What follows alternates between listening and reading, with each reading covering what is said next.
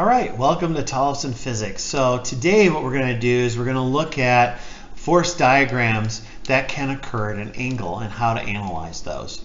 And so force diagram is the same as force diagrams that we were talking about when the components are perpendicular to each other. And so now we're just going to apply it to other situations. So I want to show you two different situations about what's going on. And so my first situation is a bad attempt at drawing a wagon.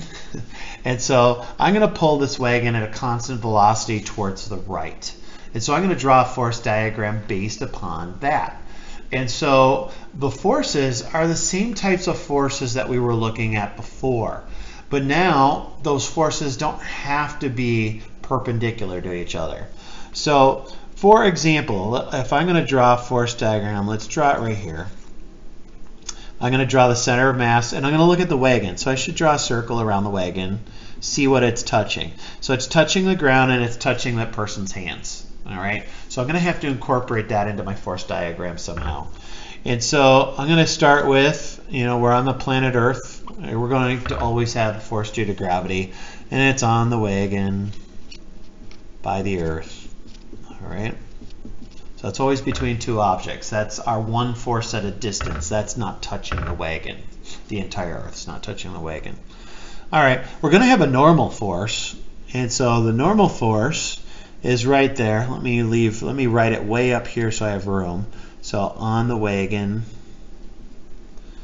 by the ground, and I'm going to emphasize that it's by the ground, perpendicular to the ground, because that's what normal means.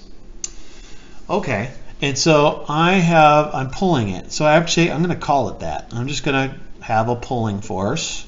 Maybe it's a tension force. Maybe I could call it that instead. But it's on the wagon, and it's by the person. Okay, the person's pulling on the rope. Or not rope, wagons have like a handle. So it's on the handle.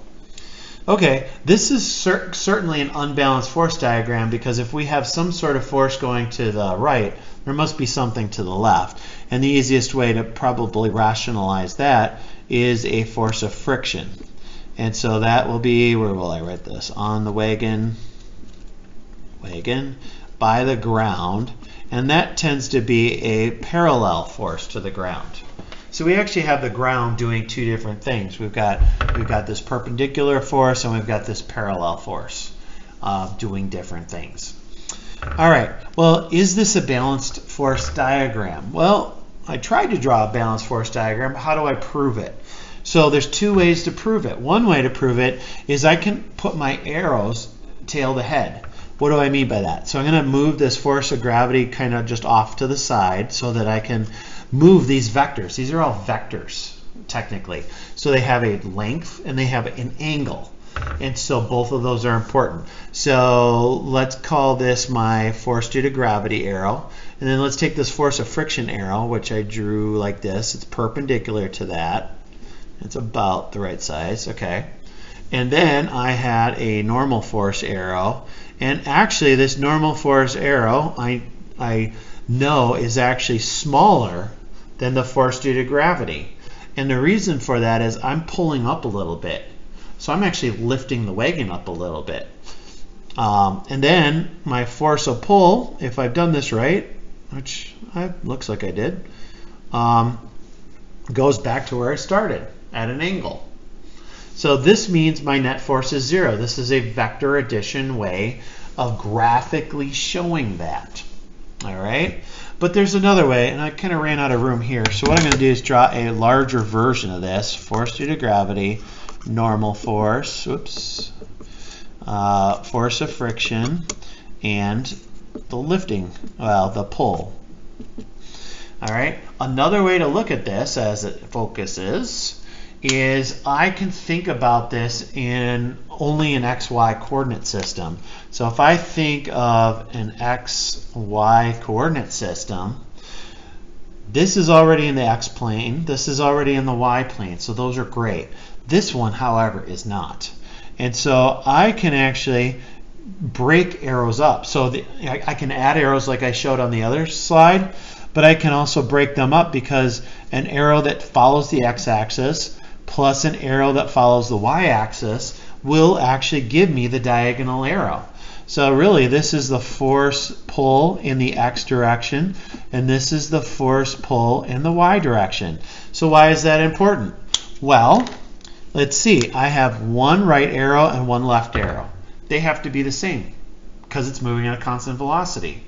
Now, I have to be careful here. I have this and this. So the normal force and the force of pull in the y direction are two up arrows. And that has to equal what is supposed to say Fg in the downward direction. So I could actually write that mathematically just to be really clear. So the normal force plus the force pull in the y direction is going to equal the force due to gravity. So my two up arrows equals my down arrow. I mean, I could write it for the other one too, just for the sake of completeness. So my left arrow equals my right arrow.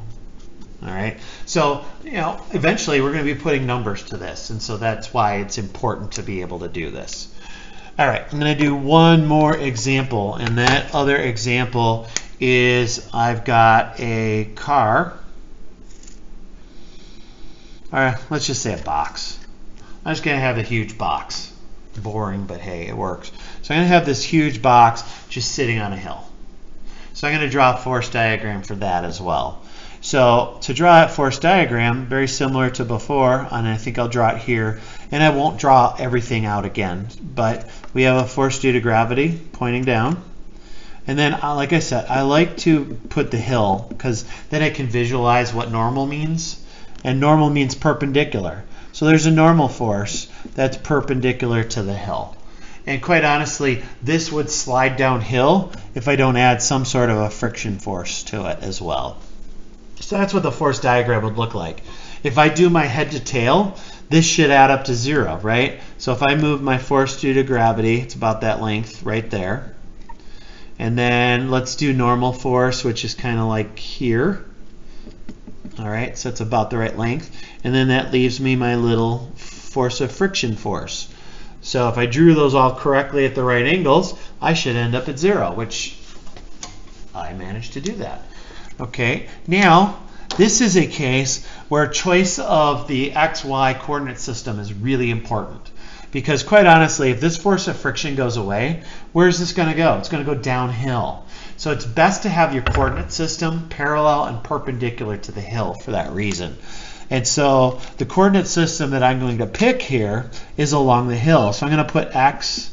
It doesn't matter if I have X up the hill or down the hill, and Y. So I'm just going to draw it that way because now I'm going to draw components of that. And so what are the components? Well, the force of friction is already parallel to X, so that's good. I don't have to do anything. The normal force is already parallel to Y. That's good. So those are in the XY plane. Force due to gravity is not. So that's what I'm going to want to do. And I'm only going to draw two arrows that are in the direction of the X and Y axes. And so usually I like to go from the dot. I like to go straight down. You could go down the hill first too. It doesn't matter. They're arrows. They do the same thing. But this would be my force due to gravity in the Y direction. And then my X direction is going to be in the X plane. So I try to draw it in a way where now I have to follow the X plane. That's in my way, so I'm going to move it. And this gives me the force of gravity in the X direction. And this right here is my total force due to gravity. So these two arrows add up to that one arrow. And once again, why did I do this? The up arrow equals the down arrow. The right arrow equals the left arrow. And if I want to write that out mathematically, let's say the right arrow equals the left arrow. The up arrow equals the down arrow. And so I have all of my forces balanced out. So there's two different ways to look at it. And depending on what type of situation you're in, you can look at it either way depending on where you believe the math is going to take you. And so these were two examples of how to be able to manipulate a coordinate system so that you can still look and see if up equals down, right equals left. And soon we'll be looking at this using quantitative analysis.